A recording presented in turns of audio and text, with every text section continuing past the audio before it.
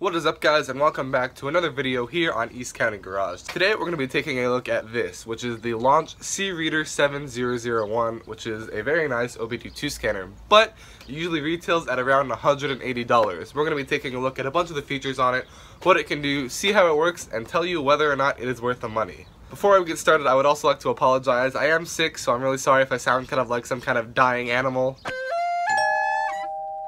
Yeah, we're with the pet hospital down the street, and I understand you have a dying animal on the premises. But either way, let's get started.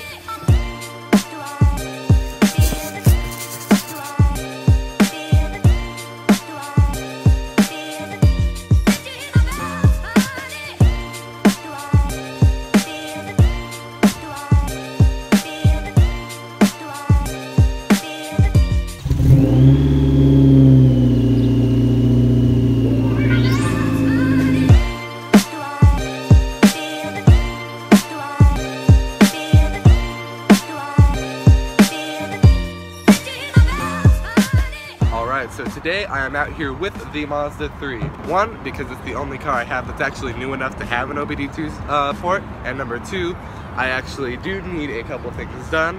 I have a bad O2 sensor and I need to get a new thermostat. Now, how I diagnosed that problem was actually not using this. It's been like this for a while, and it's been something I've just been neglecting to fix that I really actually need to take care of. But I actually used one of those super basic OBD II scanners. Two, actually. First, I tried one of these little things. You plug it into your phone, it's supposed to work over Bluetooth. I have like 4,000 apps that were supposed to work for it, and none of them actually did. So that was kind of a bummer, and I actually wound up having to borrow Kyle's stepdad's. That is just one of those typical, you plug it in, it tells you the codes, you can clear it. It doesn't tell you what the codes mean. You have to go, what I did was I went online, I just searched the code, came right up on this website, and it tells you everything about that code, what it means, if you need to replace it. And yeah, so I've been clearing it until it goes away, but I've decided it's probably about time to fix it, and what better time when I have this. I can really diagnose the problem, double check, make sure that's my issue, and we will be fixing that shortly. So let's take a look at this. Now, for that $180 price point, you know, it better have some extra features that the other ones don't, and it definitely does. This isn't one of those multi-$1,000 scanners you're going to use for shops and stuff, but it's definitely a lot better than the $60 or whatever ones you buy at AutoZone. This thing will do a lot. Not only will it save codes for you, so you can go back and look at them, you know, after the fact of the scan, it tells you what everything means built in right on here. It can graph data, give you real-time feed of what's going on with your car. You can save data, send it to a computer, print it out, and there's even an SD card in here to save that data. So it's really good for data logging, comparing different things, seeing how your car is performing, and really good for diagnosing all those issues. So let's get right into it. With the car running, you can see I definitely do have a check engine light right there. So we're gonna go into the reader right now and take a look. When you get the reader, it actually comes with a bunch of stuff. It comes with the reader itself, this little carrying bag that I've kind of shoved everything in for today's purposes, a cord to connect it. This side goes into the car, and this goes into the reader. Comes with a bunch of other documentation, but this is what I've decided to bring for today. This pouch is really helpful, actually. You know, just throw it in your glove box. I happen to have the biggest glove box on earth thanks to the Mazda 3. You just throw it in there, it fits perfectly, and you're good to go. So first things first, you want the car to be on 2 clicks on the on position without actually igniting it, so that, you know, you get all the lights. You know, the instrument cluster looks like this, and this can actually access the functions of your car. So we're gonna go ahead and plug it in. I've noticed that I'm not sure if it's unique to mine or if it's a problem with my car. This side of the cord connects very securely. You know, it plugs in and you even have these things to tighten it. However, the connection with this wire feels very loose. I don't remember it being like that with the other ones I've used. I'm gonna double check that, but when I use it, it feels like I'm really having to hold it in and protect it from falling out. Again, it could be a defect in just this one. It could be my car. Again, I'm gonna double check that, but we're gonna go ahead and plug it in like so, and you can see it is kind of a loose connection. You can see this is booting up now.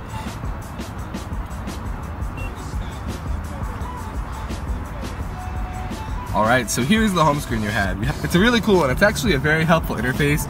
Usually I find when I work on car related stuff like this, the interfaces are kind of terrible, but this is really not bad.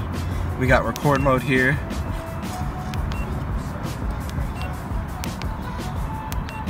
So the first thing we're going to really want to do here is go into the diagnose menu. Press OK. And you can reset everything, which I'm not going to do right now, or you can go into OBD II. Right now what it's going to do is enter the system and scan everything. It's going to give you all this information here. Once it's done, it gives you this screen. You're just going to press OK, and you'll be able to get in here. So now, these are the functions that I use most of the time. We have read codes, pretty obvious, erase. You guys can see some of the other features on here. One thing that's kind of cool, that could be kind of useful if you're buying a used car. I mean, this thing in general will be helpful if you're buying a used car. But you can see the VIN and everything right on here, just to make sure all of the pins match so you know exactly what you are getting into. So let's go ahead and read the codes that I've been thrown out here. So taking a look at this, what's really nice is that most cars will just give you the code, but this will actually tell you exactly what it means. So right here on it, without having to do anything else, I have it right here, I don't need to go look it up, and I can actually save it right into the reader. So when I turn it, you just press OK, you can see down there. So when I turn it on, out of the car, I can go inside and do some research. I don't need to remember what it is or write it down anymore. It's actually saved right onto here, which I think is really cool. You can see we actually have 2 codes, so we're going to go to the second one here. What's interesting is that I know I need a new O2 sensor and it hasn't thrown that code yet. It just hasn't gone long enough since I've driven with it. So you can see here I have these 2 codes. It's actually showing the same code twice and it's saying this one's pending. So not super sure what that means. And of course, once you fix the problem, you can erase it. There are some readers that will only let you read them and you have to disconnect the battery to clear them. This is super annoying. I mean, it clears out all of your radio presets and it's just, that's such a pain. I'm really glad I don't have to deal with that. So now that I know what the code is and I don't really want to look at the light all the time, I can actually go in here and erase the code. Ideally, you'll want to do this after you actually fix the problem. You know, erasing the code is never a great way to fix it, but it does have that feature, which is nice because I really don't want to look at the code. So I'm going to erase it, press OK. Reminds you to turn the ignition on with the engine off. Alright, started the car up. And as you can see here, it actually collects the data all into one graph and will show you everything going on here at once. So you can see when I started the car, my RPM really shot up and everything's color coded so you can kind of compare up here and it shows you the maximum values for any of these entries down here. So right now I'm at 710 RPM, which is below idle. You know, part of that is probably the O2 sensor and the thermostat, I'm sure, but it should be around 800 or so. My car is very shaky, so yeah, the check engine light was definitely warranted and that's something I need to fix, but it's cool you can see everything on here right as you're going. You can switch between miles an hour and kilometers. Right now it's on kilometers and Celsius, I just haven't fixed it all up, but you can see it is kind of a live feed with a little bit of delay of course, but you can kind of see what's going on in real time with your vehicle. You know, if you're trying to figure out something or really source where a problem is coming from, I'm sure you could kind of, you know, sit this here, mount it somewhere and watch what's going on with your vehicle as you drive it, which is very cool and definitely not something you'll get from any of the basic readers. Now, to be completely honest with you guys, that is for the most part the extent that I will realistically use this for at all. There are a lot more features and settings you can go through, and you can get a I mean, you can even change whether or not it beeps when you press buttons on here, you know what I mean? It's a very nice system, and it can do a lot more than your AutoZone code reader. And it's hard, there's so much you can do with this that it's really hard to dive into it in one video. Like I said, for the most part, those are the things I use on a daily basis. As long as I'm able to read the codes the engine is throwing at me and get some very basic data, I'm good. But there really are a lot of things you can do on here. Not all of them are supported for every vehicle. For instance, if I go to O2 sensor test, you know, I can test it and it actually says the vehicle does not support. So not everything is supported on every vehicle, which is unfortunate, but obviously that's not the reader's fault. But, you know, just going through everything, there's so much you can do. You can even see, you know, how long it's been since the check engine light was last cleared, which I think is a very cool feature if you are buying a used car.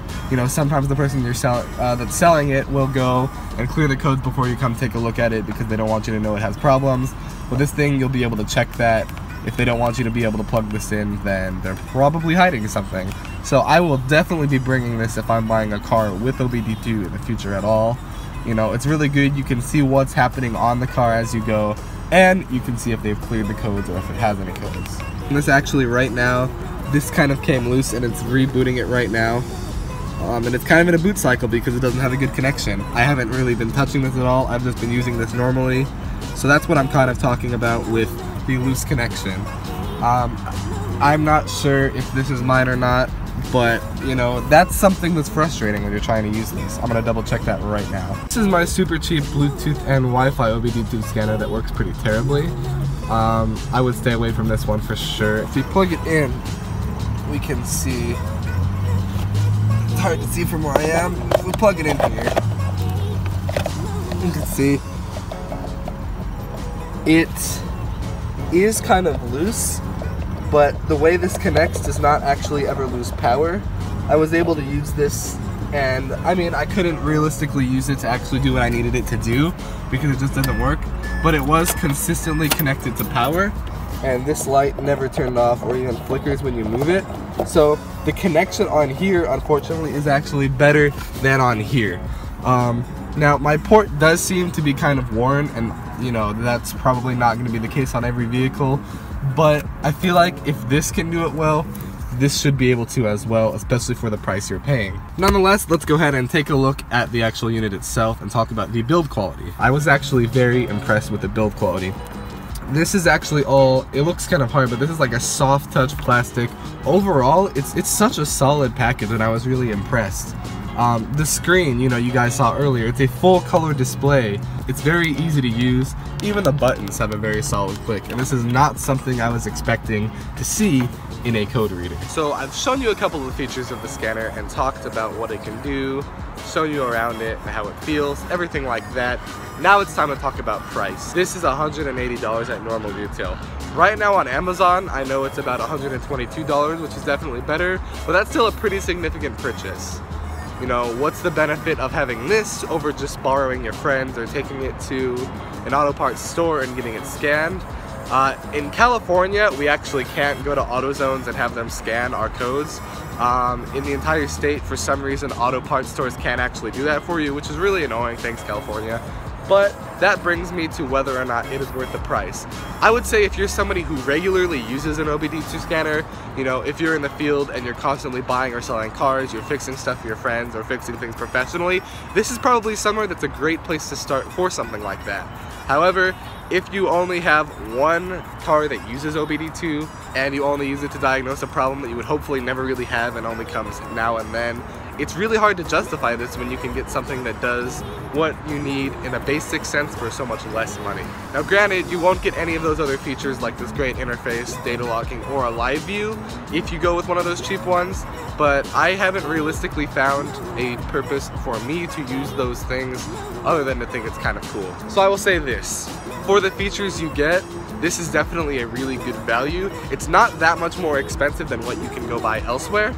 For myself, I probably would not be too hard off if I just had one of those basic $60 ones from AutoZone or O'Reilly that can read it and clear the codes. However, the features are definitely worth it. To me, I just don't use it enough, but I could see there being a lot of people out there who would. I'd also really like to thank Livia from Launch for sending us this review unit. It was really cool to take a look at this and see what it can do. My hands-on experience has been really good with this, and again, if you're looking for a serious OBD II scanner, this is a really great way to go for your money. I'm going to be leaving a link below to check this out on Amazon. I believe they have the best price on this right now. It's only $122, which is a lot less than its normal $180 price tag. Also on Amazon, you'll be able to see a bunch of reviews, a full feature list of what this thing can do, and get a really good idea of what you're getting. As always, thank you guys so much for watching. Please be sure to like, comment, and subscribe. Let us know if you think this is cool. Have a good one.